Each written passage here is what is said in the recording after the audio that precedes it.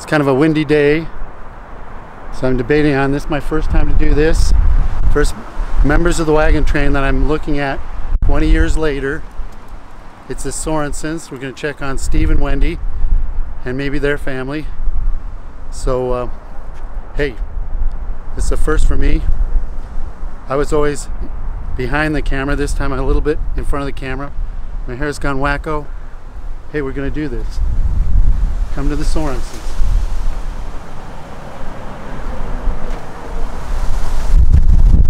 Onko postitut.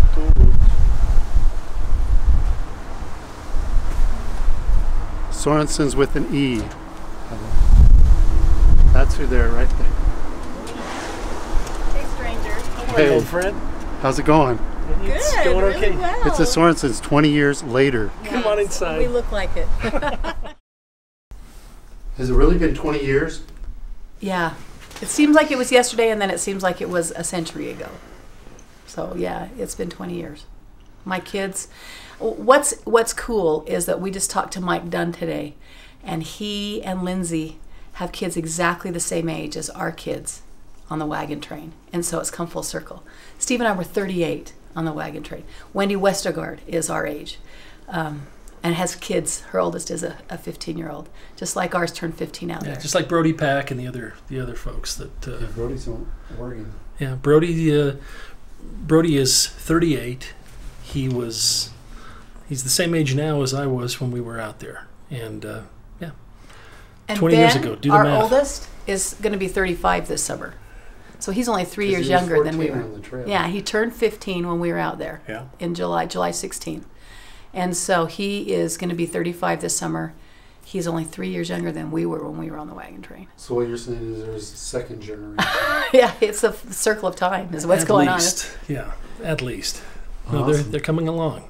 And we'll go back in a month for the law school graduation of our second son, Pete, who was a troublemaker out there. It wasn't that big of a And I don't know if anybody's more surprised than he is that he's graduating law school in a month or so. Which law school? In Oklahoma Awesome. City University. Yep, it's great stuff. So life moves on, but I think in our family, it's also stayed pretty firmly rooted in that kind of epic adventure of '97. We came home, and I guess we weren't done having children because we had another in 1999. And People ask us if it happened out there, and I just laugh at them. Yeah, right. We had 15 people in our tent. No way. She was a surprise afterwards. We were walking that day, and Steve knew I'd been praying about it, and just thought, what about those babies? Will I get a chance to raise them? Because I felt like I wasn't done.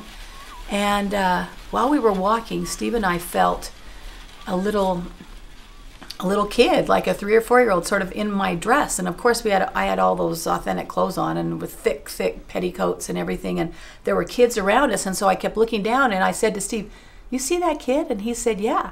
It was little. We just sort of got a glimpse of a little sandy-haired wild boy. We thought, little boy, and thought it was just sort of this reassurance. And I had this profound feeling that I knew I wasn't done being a mom, and I knew that we weren't going to be having any more kids in this life. So I thought, well, at least during the millennium or sometime, maybe I'd get to raise these kids, or maybe that's the kid. And lo and behold, we got home, and we got a dog, which we promised the kids we'd get a dog as soon as I was done having children.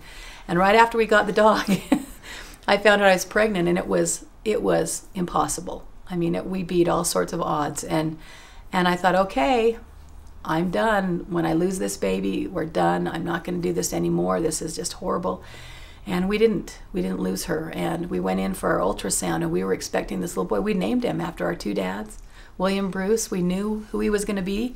And lo and behold, she was a little girl. And so we named her Margaret Johanna after our 2 grandmothers. My grandmother was Margaret and Romney Stewart Hewlett, who was named after her grandmother, Margaret Ann Thomas Romney. Grandma was born 100 years to the year before Meggie was born, and she was blessed in her blessing outfit, and it was a full circle. And she came at a time when Ben was struggling, and frankly knew when she was supposed to come, and has been a gift to us ever since, right? Look Yeah. at Steve. Great gift. She's a senior in high school, and No, she sort of has the world by the tail. The nice thing is that she's been raised by 6 parents, not just us, but her 4 siblings, who keep her on track. Do you ever long for the trail? No. It's an interesting question because I think back about it a lot. I reminisce about it. The nice thing is, much like childbirth, I think that time and distance have made it a sweet experience. But going through it, there were many times where it was tough and it was difficult and it was emotionally taxing. So much like if you ask somebody my age, hey, would you like to go back through high school? No, high school was fine, and it was great, and we made it through it. But I don't want to go through the wagon train again for different reasons. I would not trade my experience for anything in the world. I mean, literally, I would not trade it. But I never have to do it again. Most incredible thing that I've ever gone through, experienced, changed me as a human being, but I don't need to do it again. And unlike childbirth, I would do childbirth again, but I don't. It's more profound than that to me. It was life altering. Have you guys become the track experts in your state? Is that right? Has that happened to you too? Yeah, that's happened Has to us. everybody? No, it took me about at least a dozen years, maybe even 15 years after the wagon train to be able to deal with everything that happened and went on out there. I wrote a book about it. And bled 260 pages of text out about what happened and what it was of an experience that was deeply personal to us. The hardest thing I've ever done in my life. And as a family, doing it together. But, you know, greatest highs. Sure. One of the most deeply spiritual experience. And some of those spiritual experiences, like in life, settle on you afterwards. And you go, whoa, that's incredible. But we were so in the moment that there were times that we had no idea. We felt the Lord's support and hand, but did not actually see it until we stepped back and thought, whoa, the finger of God. It was amazing. Hundreds and thousands of people were out there, each having their own individual experience. And each one going through the exact same things, it seemed, but each one feeling differently, expressing differently, and understanding differently what they were going through. Almost 200 in the first 2 years. I think we counted. There were 200 firesides, sacrament meetings, book groups, you name it, whatever. We did a lot. And they didn't stop. I think that last year we had 1 or 2, and we haven't had one this year yet. We're getting into trek season, and we haven't been called, but people don't even know. They weren't alive. These kids were not alive when we went on it. So they look at us like, here, look at this grandma and grandpa, and they're going to tell you what you're supposed to fill out on the trail. But the coolest thing about that whole thing is that Maggie, our little Margaret Johanna, went on treks with us from the time she was 3 or 4. So she would go and she would speak, or she would sing. The girls sang the song until they were too old to sing, and then she started singing even though she wasn't even out there. But she tells everyone she was out there because she truly at 2 or 3 would talk about when I was on the wagon train. And we don't know if it was because she just felt it with our family or because she actually remembered being out there. But she told everybody in the family, I'm not going on a mission. I don't need a trek. I don't need any of this stuff. And, her 4 siblings had all gone on missions. And it was very interesting because she, she'd gone on, 4 or 5 treks by the time at least. Even one in our state, they let her go because she was 14 because we were going to be out there. And so, of course, she could go earlier. She was 13. She was too young to go. And so then it was her turn to go last year as a 17-year-old. And we weren't there. We weren't even invited to speak or be part of it. We were sort of, this is our state. Come on, how come they never, they just don't use us very often. Other states keep calling us and want us. And she had an experience.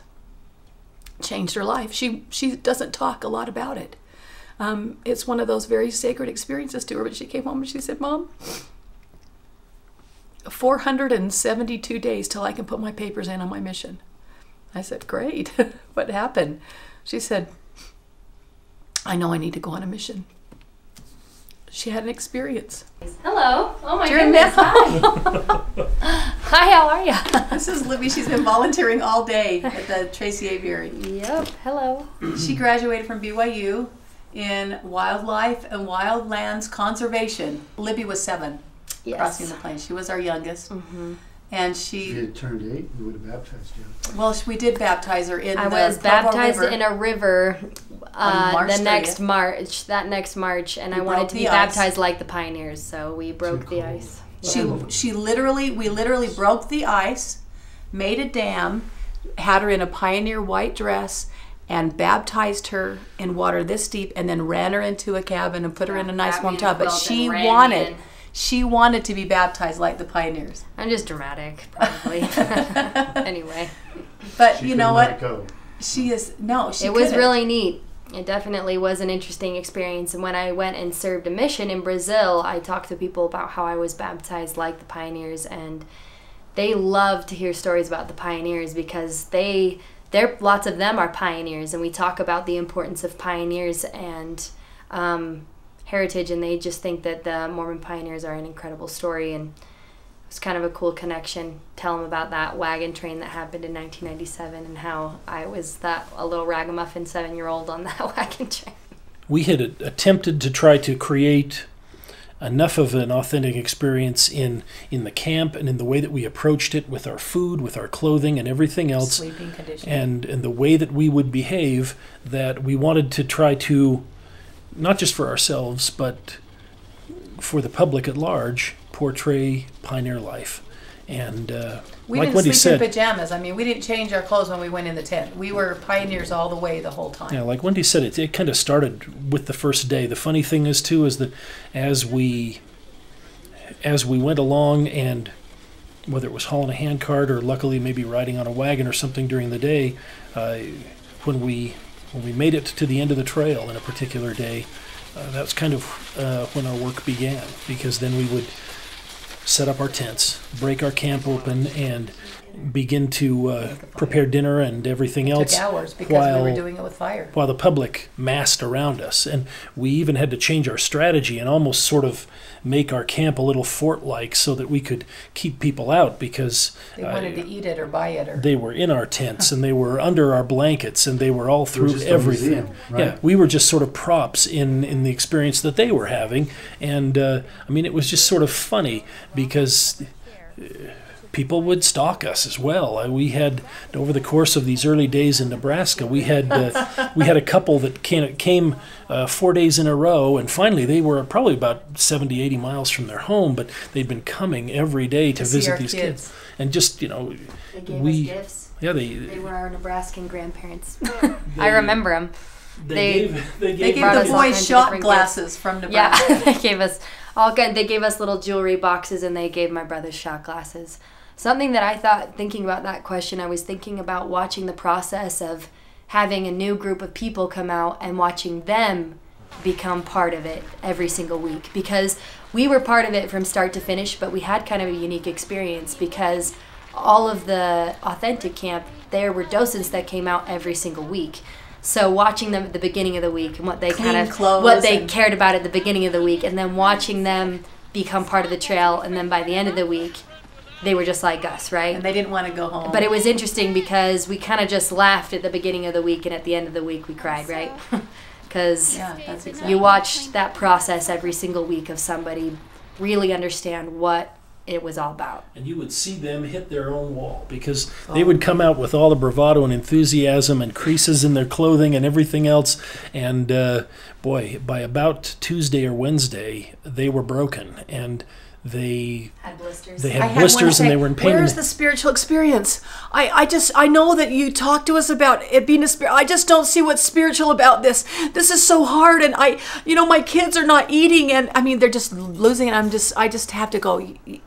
It will come. It will come. And then at the end, they're begging to come back another week. And what can we do? How can we stay longer? So you talk about reenacting. You have to. It's just you have to act. There's no reenact. We were living it, and by living it, we learned those lessons. And frankly, a lot of other spiritual and physical and mental lessons the same way because of the same experience. And yes, we could call ambulances, but you know what? The mission was the same. It was to get our kids through, to get our family through, to get them fed, to get them sheltered, and we were doing it a lot of the same way that they did it. First time I didn't, the only day on the entire wagon train that I did not wear pioneer clothing was a day that the first day that I'd been out where I knew I wasn't pregnant.